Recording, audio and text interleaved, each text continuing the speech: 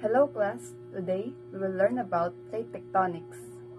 Did you know that all 7 continents were once joined like a jigsaw puzzle?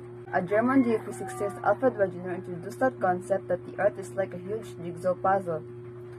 This area gradually divided into 7 parts that we now know as the 7 continents.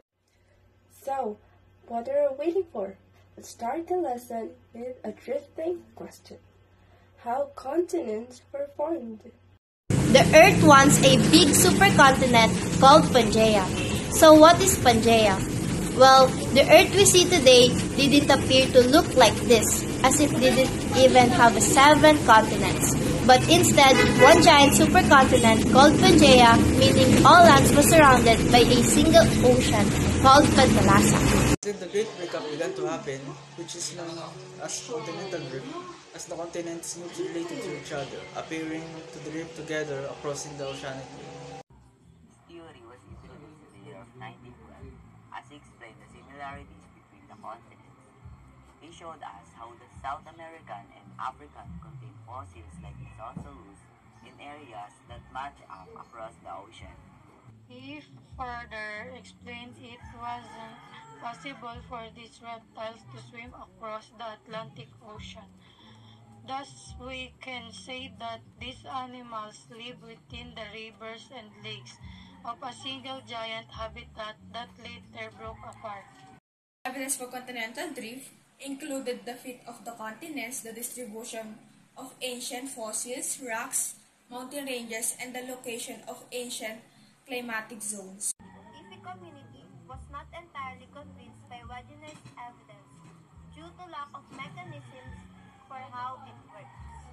Today, the theory of continental drift has been replaced by science of plate tectonics. This theory evolved from the 2 former theories: continental. Today, the theory of continental drift has been Today, the theory of continental drift has been replaced by science of plate tectonics.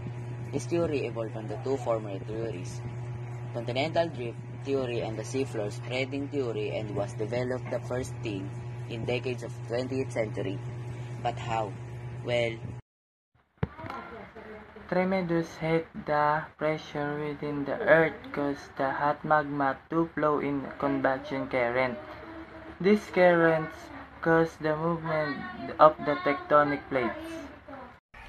This movement causes mountain, building volcanoes, and earthquakes.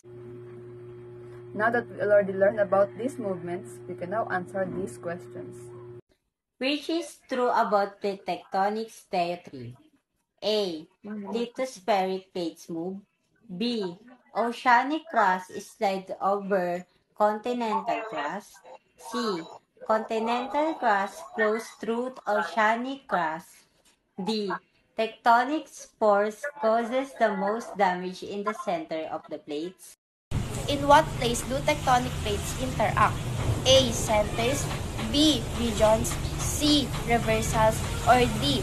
Boundaries. Which is not the main principle of plate tectonics? A. Plate movements cause continents to drift. B. Tectonic plates move relative to one another. C. Movement of tectonic plates can be prevented. D. Interactions of plate tectonics cause earthquakes, volcanoes, and mountain belts. which action is taken to reduce or eliminate the long-term risk to life and property from hazardous events? A. Freezing. B. Planning. C. Education. D. Hazard mitigation. What does earthquake, volcanoes, and mountain buildings have in common? A. They are measured by seismograph. B. They are results of plate movements. C. They occur impulsively. And D. They cause disasters. Again, this is Group 4 and see you to the next video.